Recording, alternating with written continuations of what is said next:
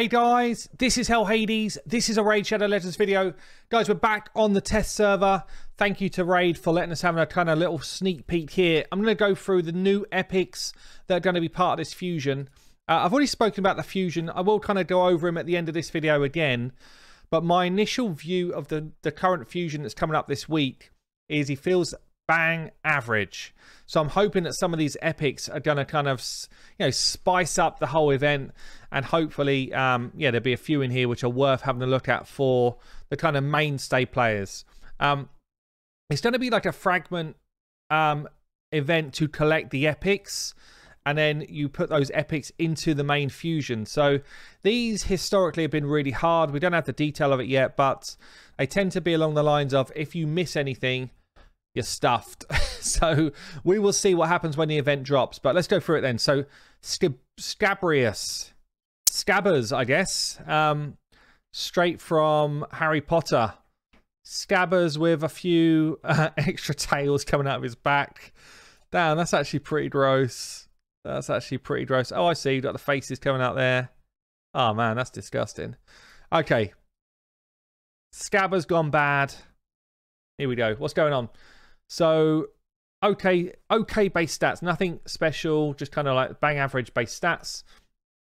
He is a magic affinity skinwalker. So we've got a poison on the A1. 50% goes up to 70% chance to land. Only lands one poison though on an A1. It's okay. It's not bad. 70% chance to land it is pretty good. But one poison for 2 turns. A2 is an AoE. I don't know any multipliers, anything like that yet, so we're just literally reading out skills here. AoE ability can book to 100% chance to put an AoE leech out, 3-turn cooldown. That's pretty nice. Leech is kind of the best way initially to start getting rid of lifesteal gear. So he could come in with both those abilities so far. It's pretty useful for clan boss, healing and poison. Plus general content and AoE leech is nice. And then we've got an A3, books to 4-turn cooldown. Books to 100% chance of placing a weaken, and also puts increased attack on himself if weaken is placed. It's nice, it's okay. Single target stuff. And then we've got a passive, damage increases by 20% when attacking enemies under poison. So if you put him with an AoE poison like a Taurus or, you know, someone of that ilk, then he's just going to straight up do more damage. 20% is quite a lot, actually. A lot more damage.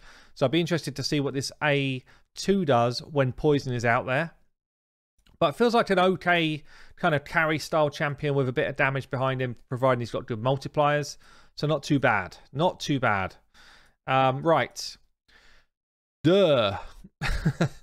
Duh, the demon spawn. Wow, look at this dude. I think it's a dude. Could be either. I don't want to try and judge at this point. Carrying mini fellas on his belt.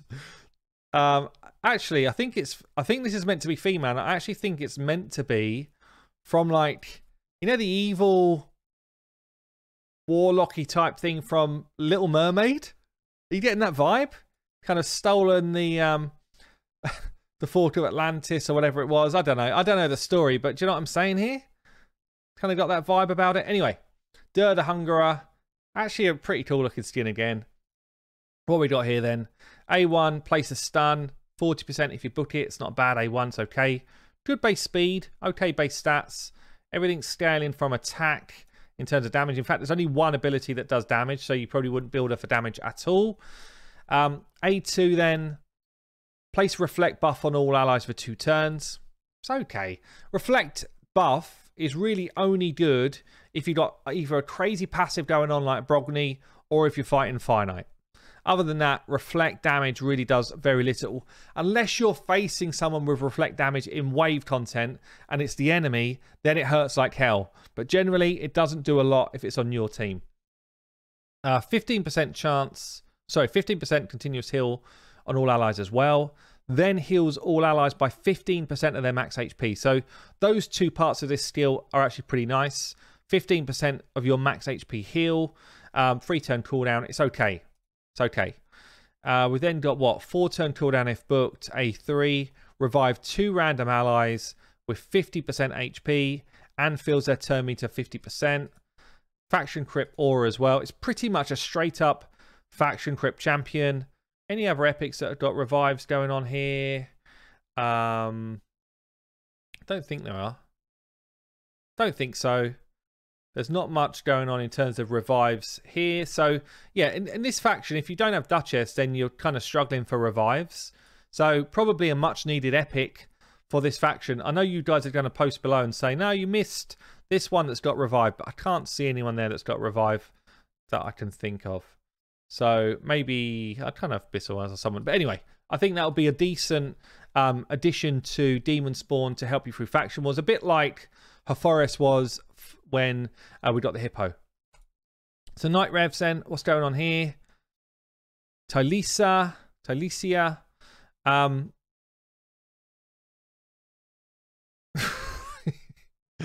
This is an interesting Night Rev. This is a funky old looking Night Rev. Tattoos certainly in interesting places. The face is not very friendly. Massive old sword. This is a weird one for me. Right, what we got going on then? Force Affinity Night Rev. Attacks one enemy, 50%, books up to 70 chance of a debuff spread. That's actually pretty cool. Taking one random debuff from the target and place it on all enemies under Hex. Okay, not so good. Not so good.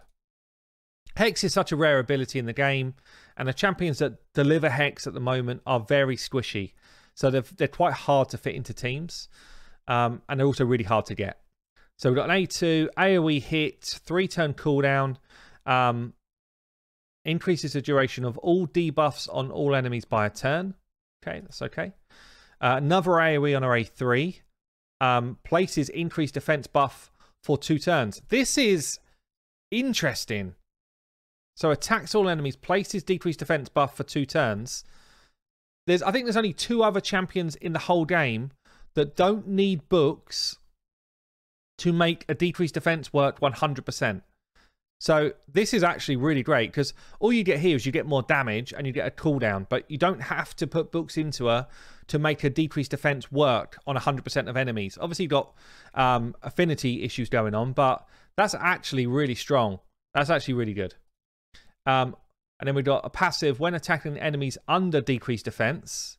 So she's going to decrease defense. When attacking them, has a 50% chance of placing the Hex for 2 turns. So she can put the drop defense on. She can extend it by a turn with an AoE, which has also got a chance of placing Hex. And then when she's A1 in, she can debuff spread. 50% chance of placing debuff spread effect, taking one random debuff from the target and place it on all enemies under Hex. I like the synergy of the kit. It's simple.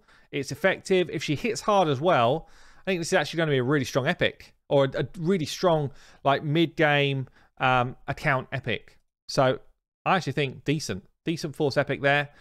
What else we got? A dwarf. So this is the Void champion.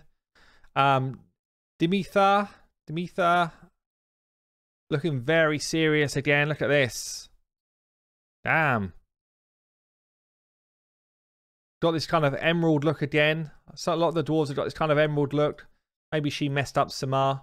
High HP, high defense, supportive champion, 102 speed. All good stats, actually. All good stats. So what we got going on? Attacks one enemy 2 times. Tons of books here. Look at this. 8 books. What else we got? 8, 13, 14, 15. Okay, it slows down a bit, but damn, that's a lot of books there. So let's go through the skills then. What we got here, attacks an enemy 2 times, places a shield buff for 2 turns equal to 10% of this champion's max HP on the ally with the lowest HP. So double hits, kind of nice to always have at least a double hit so it can help with stuff like Fire Knight. Shield buff for 2 turns on 1 ally. That's okay. It's not bad, A1. It's for 10% of this champion's max HP, which means that you can control it better than if it was the ally's max HP. So you might be able to pump up a decent enough shield, but it won't be massive. It'll probably be something like 4 to 5k. Right, A2 then. Books to a 3-turn cooldown. I like stuff that books to 3-turn cooldowns. It tends to mean that they can sink into clan boss kind of setups easier. Increases the duration of all ally buffs by a turn. Then decreases the duration of all allied debuffs by 1 turn. Wow. Okay, that's cool. That is cool. So again, this is a nice kind of clan boss setup if you're trying to go for something like an Infinity Shield type setup, or generally good for clan boss or kind of protection. So I like this. Also heals all allies by 2.5% of their max HP. Heals by a further 2.5% for each turn added to or removed from the duration of buffs and debuffs by this skill. So you could, let's say everyone's got 1 buff. Yeah, so that's an extra, what, 12.5%. And let's say they've got 1 debuff as well. That would be like an extra 25% heal. Wow. And if you scaled it up even more than that, if everyone had a couple of buffs and a couple of debuffs, that would be insane. That heal could be mammoth right there. So that's nice. Certainly if you're doing like a clan boss setup and you're trying to get yourself, you've normally got 2 or 3 buffs running all the time. This could end up being a really juicy 3-turn heal. Okay. And then she's got an A3 then places block damage buff on all allies for 1 turn. I am shocked that they've done this. Totally shocked. It's been so long since we've had another champion with a full team block damage buff. Yeah, if you think about it, you can count the kind of unkillable champions and the block damage champions that protect the whole team on one hand. They have not done this for a long time. And why is it so good or so extreme? It's because these are the style of champions that create unkillable teams. Yeah? Your Man-Eaters, your Roshguard the Tower, your Sir Nyx, your Warcaster. Yeah, all of these people that put block damage on the whole team on a relatively decent cooldown absolutely get speed tuned for these kind of unkillable teams. So she is going to be like one of the best champions you could get for this fusion for that. If you don't have an unkillable team yet, this is massive. 3-turn cooldown block damage is huge. You don't even need the continuous heals if you're going for this. So, damn. Also, this is great for Bommel. So, basically, when the bombs are about to explode, you pop your block damage buff as long as he's not about to steal the buffs. And on a 3-turn cooldown, this will be massive there as well. Potentially someone even that could solo Bommel. But if not, definitely someone that could step in, a bit like Roshguard the Tower does now, and protect a team at the right time when those bombs are about to pop. So, damn, that's actually a huge epic right there. Defense in all battles as well is okay. It's quite a low percentage, actually, for defense in all battles. But, damn, that is a champion right there with loads of support, utility. So, if we then compare, you know, we've got 4 champions coming in. I'd say 2 of which were pretty solid. Compare it to the legendary Sigmund. Sigmund's got good base stats across the board. He's got this kind of shield removal A1, which is okay. He's got an AoE provoke on his A2, double hitter. It's not that hard in terms of the multipliers I've seen so far. Chance to place decrease attack as well. He's got a shield buff on all allies equal to 30% of his health and a strengthen. This is actually a nice A3 in fairness, but I don't like the rest of his kit that much. And then whenever this champion is attacked, 20% chance of decrease in duration of all buffs. More percentage chance to do it to a boss, but it's very rare that bosses have buffs. I don't know.